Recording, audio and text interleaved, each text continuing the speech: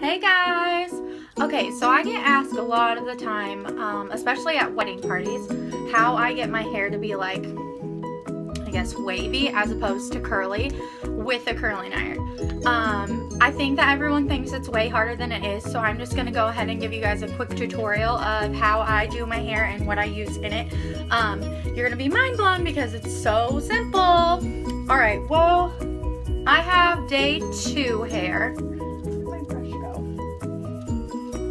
Okay.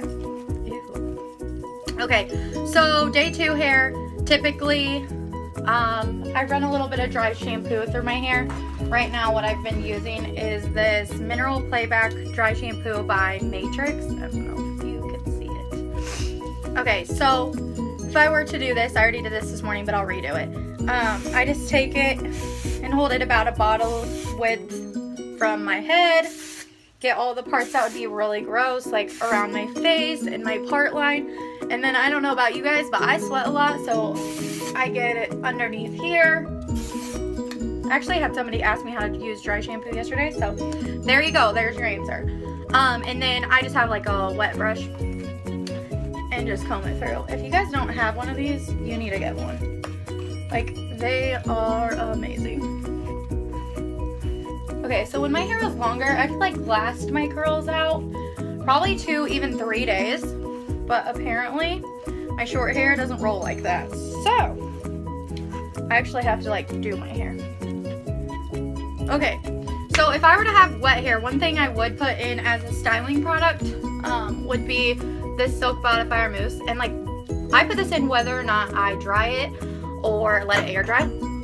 I just think it gives like a really light, like, extra fullness to my hair, which I have really thick hair, but I actually like that my hair gets bigger. I don't know. Some people want their hair like stick straight. That's just not me. So yeah.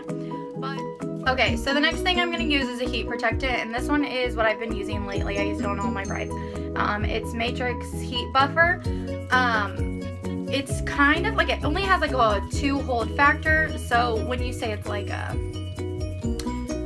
straightening hairspray, like that's what they used to call them. I don't know exactly the wording, but I just spray it all over my head. Nothing particular. If I was gonna like part my hair off, then I guess I could do it per section, but seriously, told you, keeping it as easy as possible. Okay, and so I'm gonna just give you an example, but I'm not actually gonna curl my hair like this. So if you're just beginning and you're trying to figure out how to do this properly or whatever, break it up into sections because it's easier. I don't even have clips at my house because like I'm hairstylist of the year apparently. So I would just use like a rubber band, clearly, and like put this on top of my head. You look completely ridiculous. Well guys, where that just cut, my whole video just got deleted. Okay. So I will go through what I talked about and I'll curl like one side of my head. This piece is driving me nuts anyways, so we're gonna roll with that. Let me turn on my iron again. This is the FHI, I don't know if it says, FHI Heat Platform. I don't know if that's just what all their stuff is called. I have no idea. I don't know that much about FHI, but I do know that I actually really like this curling iron, and this is like the one tool that's at my house. Because, like I said, I'm hairstylist of the year. No, I just don't bring home my other tools. I typically, if I'm at work and I'm styling my hair, I would style it with my style winder or my bioionic flat iron. And I love both of those, but I actually get more questions on how to curl your hair with a curling iron, which is surprising, but it's true. But I think because we all used to have curling irons, and so now everyone's got all these curling irons and don't know what to do with them because everyone curls with like a wand or a flat iron. So what I'm going to do is I'll still show you all the products that I use, all of that good stuff. You saw me use the heat buffer, section out my hair. I don't typically section my hair out, so it's fine. I will show you that I do the top pieces a little bit different. I don't want to add all these heat to my hair, but so I'll turn this off and I'll show you. Okay, so I like let my natural part like just take over because I am the person that touches my hair all the time. Like, I literally flip my hair back and forth all day long. I don't know if it's a nervous habit. I don't know if it's what I do when I get stressed. I have no idea. But that's just something that I do. So I kind of take like a triangle-y kind of section up at the front of my head, and I always go away from my face, so like the clip would be towards this, and this is off, so just know that I'm not like adding heat to like all this product. It is still kind of a little warm, but I like leave out the ends, and then I slowly will let it take over the ends. All I do is like push this back and forth and just to loosen it up, and I keep my hand on it just in case it slips. But okay, because it is still warm, you're gonna see it. It just leaves like this perfect curl. Do not touch your curl. Leave it. Let it cool. Okay, so same deal over here. And then I'll curl like these very front pieces again, just so you guys can get the whole gist. But you can see my ends are left out, and I roll it up to the top. I let it seep through. I'm not going to tell you a time because everybody's different, and my curling iron is typically on like a medium setting.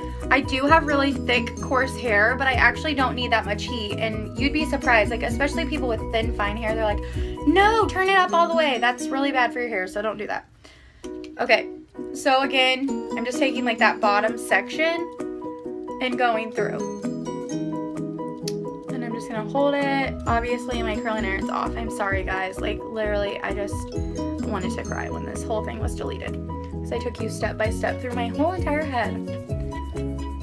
Okay, so over here the bottom section too, and I will show you like how I transition the sides. And once again, keep the end out. Pull it until it's warm. I know it's going to be really tempting to pull those curls out, but leave them alone. And then this second section, you guys are going to think I'm insane. I literally take like from the top to the bottom and I curl it. And then around the top of my head, I do separate these. So like the back of it, I pretty much like split it down the middle and take this and curl it one way and this and curl it the other way. And underneath, especially in this very back area, you can't see it. Like, especially with my hair, like I have so much hair, you just can't see it. So I just curl it whatever way I can get my grip on it. So, I mean, that's like pretty unprofessional, but that's real life for me. So you guys want me to be honest, that's what I'm being. So I still leave out the ends. I would still click it a little bit just to move it down. Make sure you have a handle on this just in case it flips out, because sometimes it does. If you wanted it to be a little bit of a piecier look, you could use a smaller iron and you could take smaller sections, but this is a pretty big iron. I want to say this is a I think this is a 1.5 inch. I don't know, it could be a 1 inch.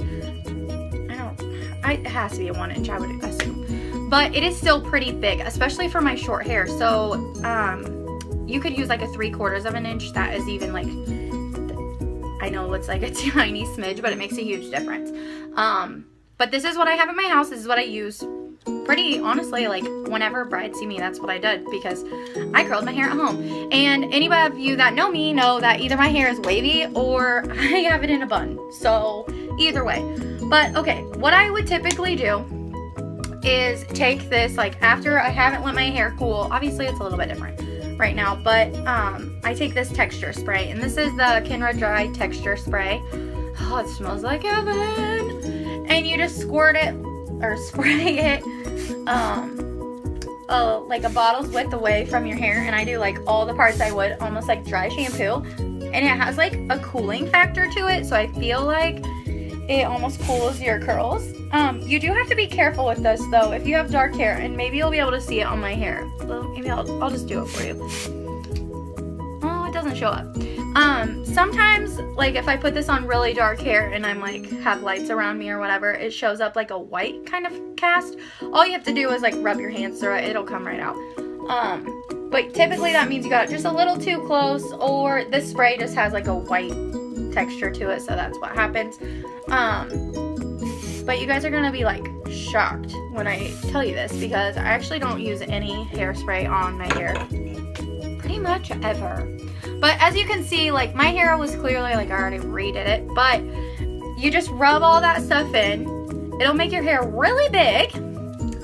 And then how I finish mine, because I don't know. I'm an oil girl, guys. I can't help it. I love the way that oil feels. I love the way it makes your hair feel. I love the way it smells. Like, I am that person that, like, during the day, I want to, like, have somebody walk by me like, ooh, what's that smell? Well, it's not even my perfume. It's literally my hair. It smells that good. Okay, but the oil that I use is this Matrix Oil Wonders. It's the Egyptian hibiscus color carrying oil. Almost every single person that I do behind my chair gets this in their hair. For bridal parties it's a little bit different, but because I need to make sure, I've never seen these people and I need to make sure their hair doesn't fall. But for people in my client, like or in my chair, when I'm blow drying or after I finish their service or anything, like especially after I finish a blowout, I always put this in there. And you only need like a teeny tiny bit. I don't know. Yeah, you guys can see that. That's like a teeny tiny bit. And that goes a long way. And like, I'm not kidding you, I put this in someone's hair 3 times in one service and it did not feel bad. It did not feel weighed down. It just felt amazing. I don't even know. It's a micro oil, so it goes into your hair shaft as opposed to like sitting on top of it. So you don't get that like heavy vibe that most oils give. And it's just amazing. But no kidding, I don't put any hairspray in my hair, and this is how I would roll and walk out the door. And I have these big huge waves, and all I did was shake it out once I curled it. And I let it cool. That's it. It's as simple as that. I hope this was helpful. Obviously, I'm sorry that I didn't get to take you step by step because my iron would burn my hair if I did that over and over and over.